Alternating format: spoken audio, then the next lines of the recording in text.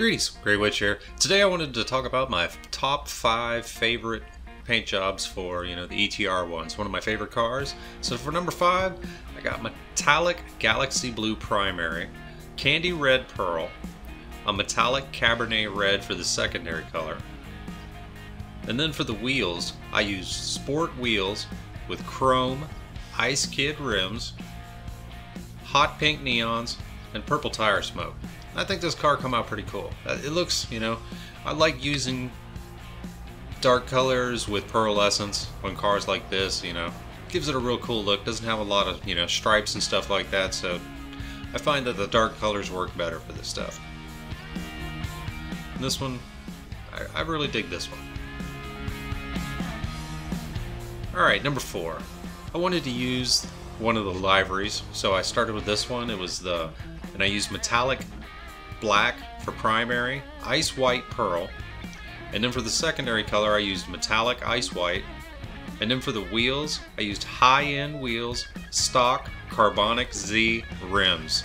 I used the frost white accent, white neons, and black tire smoke. And this car looks pretty sweet like this. There's not too many colors you can really use with this livery because of that really highlighter blue, but black, darker colors, dark blues, it's kind of hard, but black's one of the ones that looks really good with it. And the ice white just gives it a real good pearlescent look to it. I think it finishes it off pretty nice. Number 3, I really dig this purple. It's a metallic wine red primary and bright purple pearl, and it comes out for a real dark purple color that's really cool.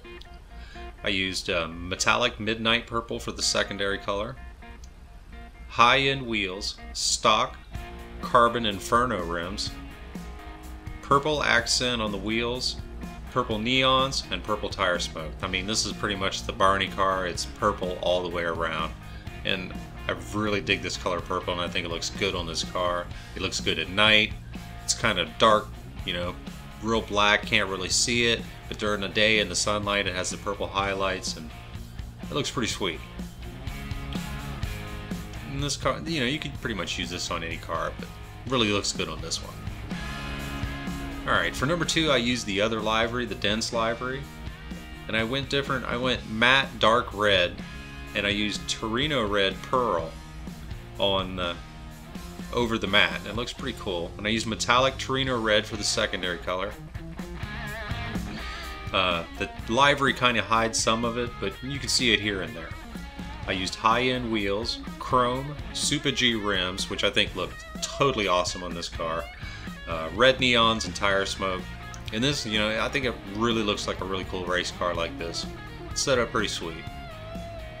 And once again, with the red livery, it's kind of hard to pick a real good color that goes with it that doesn't clash, or so I went darker, and I think it looks really sweet. Number 1, this one I went kind of weird with. It was metallic sienna brown primary, and then I used a race yellow pearl, and gives it this really nice golden brown kind of copper kind of color. It looks really cool.